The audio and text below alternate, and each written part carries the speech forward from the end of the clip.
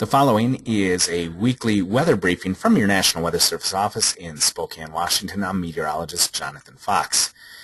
Taking a look at the weather ahead for today and this afternoon, we will continue to see a chance of showers and general thunderstorms over a good chunk of the inland northwest. For Tuesday and Thursday, we will see a gradual drying and warming trend as our pattern begins to change just a little bit through the middle of the week. By the time we get to Friday and into Saturday, the beginning of the holiday weekend, we're going to see a weak weather front move into the area. That'll bring with it a chance of rain as well as some cooler temperatures. And when we get into the latter half of the Memorial Day weekend, the jury is still out. Some of the model solutions we're using are indicating we're going to see a dry and warm pattern, while other models are suggesting we're going to continue with a wet and cooler weather pattern for the latter half of the weekend. Finally, as far as hydrology goes, the river levels are expected to remain high over portions of northern Washington and extreme northern Idaho through much of the week. However, the worst is done in certain portions of the inland northwest. So let's get started taking a look at a satellite picture from this afternoon. And what we see is a large low-pressure system centered off the Oregon coast right around here. And from it, we see a trough axis extending to the northeast into eastern Washington and northern Idaho.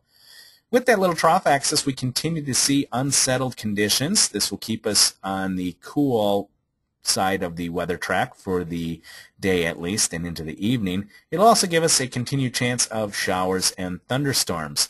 As we move on over the next couple of days, this low-pressure system is expected to slowly scoot into the desert southwest or southern Nevada.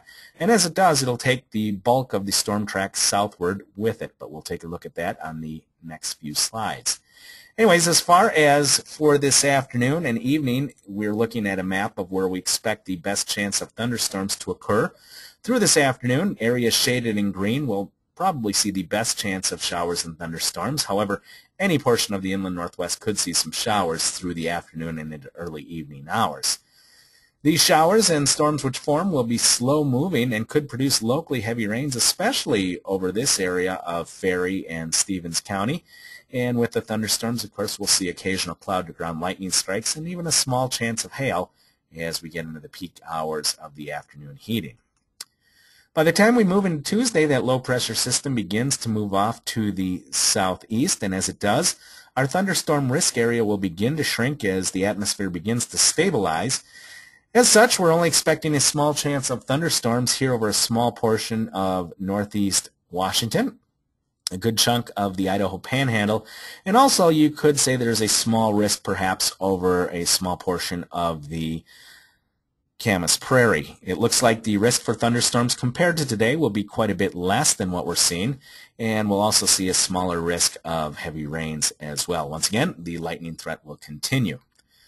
By the time we get into the Wednesday and Thursday time period, the low-pressure system, as I've already alluded to, begins to move south into southern Nevada, and as it does, the storm track sags south with it. You see here over the desert southwest is where one storm track is.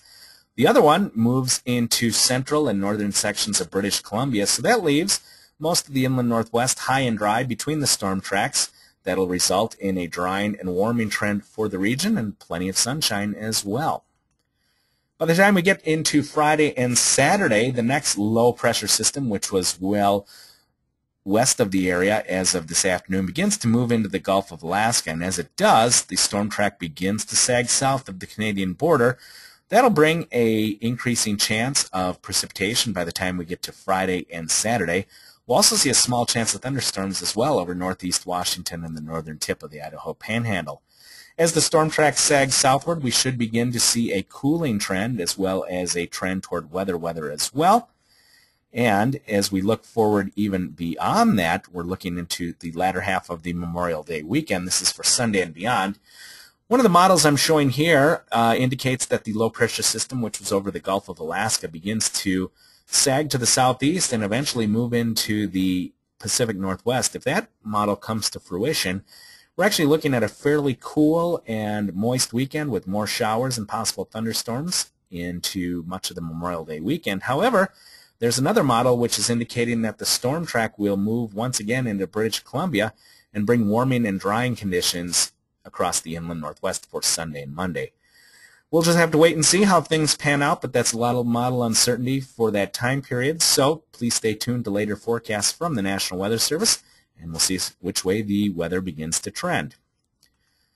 Here's a brief look at the 7-day temperature outlook, and this is for Spokane.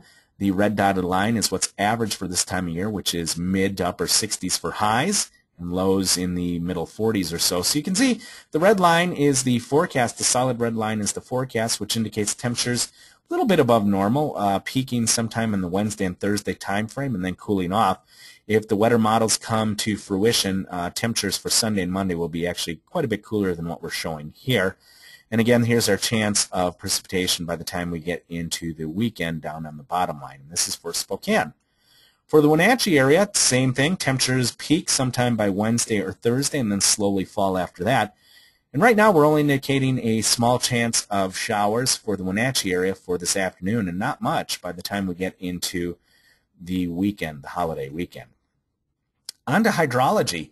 More minor flooding is possible on the Okanagan River. The ongoing melt of high elevation snowpack with it continuing will continue to see rivers remaining high, but most won't see flooding within the next week. The rivers of concern will remain in the eastern Cascades, the northern Idaho Panhandle, and quite a bit of snowmelt still to occur yet in British Columbia. Several rivers will approach or at least exceed action stage, and they include the Moyie, Kootenai, Stehekin, Okanagan, and Kettle rivers, while small mountain streams will continue to see high spring flows.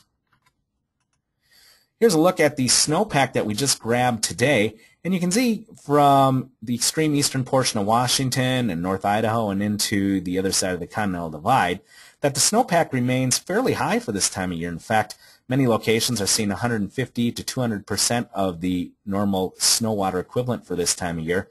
Meanwhile, in the Cascades, conditions have lessened quite a bit as far as the potential for increased snowmelt into those areas. We've lost a lot of our low and mid-level snowpack, and all that remains is the high elevation snowpack. So these numbers have come down quite a bit over the past week, but still are fairly close to normal across the northern and central Cascades. Here's a look at just one of the snow tells, which happens to be in that area in the north central Cascades.